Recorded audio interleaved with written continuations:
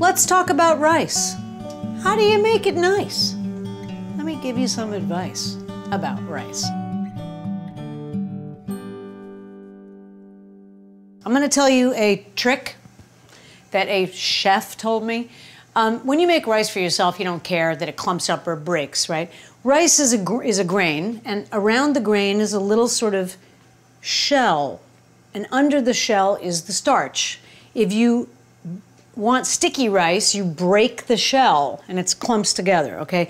If you want fancy European style rice, you don't want that, and this is how you do it. First of all, you boil the water separately. For tips on boiling water, go here. I am using 2 cups of water. I'm going to use 1 cup of rice, which means I'm going to have 2 cups of cooked rice. I'm going to put that on the high heat so it boils. Boil! That's what I want! Boil! It's going to boil. Okay, so I'm going to put a little bit of salt in there. I'm going to add a little bit of stock to this water. You could actually make this all stock if you wanted.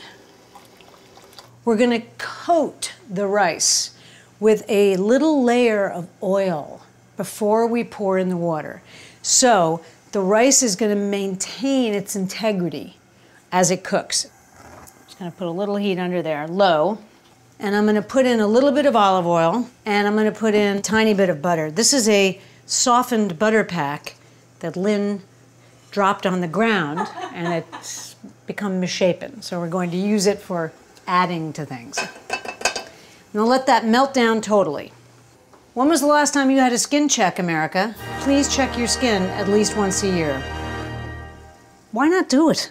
It's covered by insurance. I'm going to take my rice, and I'm not going to bang it around or punch it, because that's how you get busted rice, okay? You're trying not to break it. You're treating it gently, so gently. And I'm going to just gently coat the rice with the oil. I'm not stirring it. I can even do it like this. See how it's shiny? That's what you want. I'm going to be honest with you, the amount of shakes I did, it's possible that I broke some of them. It's really that delicate an item. And people don't really think that way about rice. You also want to put it in a pot where it doesn't get stacked up like this, like a small pot, like when I'm cooking it for myself and I wreck it every time, because it needs to be able to move around so it doesn't break. We have boiling water, coated rice. I'm going to pour the boiling water into the rice. So when I'm pouring this in, I'm kind of moving it around, because guess what I'm not going to do is stir it. So I'm trying to use the flow to move the ones that were on the bottom. Take the back end of a spoon, and I'm just going to touch the bottom to make sure that there's no rice stuck. I'm going to put in a little bit of that dried parsley that I grew, that I told you about. Make another little check before I turn the heat down. Now you want it to simmer, not boil. So turn it way down, cover it. Depending on what kind of rice you use, this could take anywhere from 50 minutes if you use brown rice. Good luck not breaking it.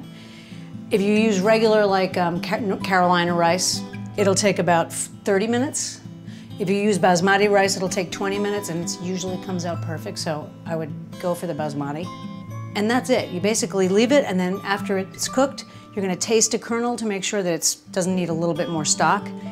And then you're just going to leave it. And then right before you serve it, you're just going to go like this and put a little knob of butter on top of it.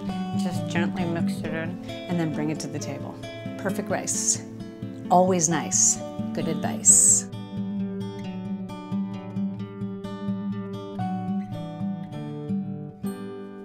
I'm not going to bang it around or punch it, because that's how you get busted rice.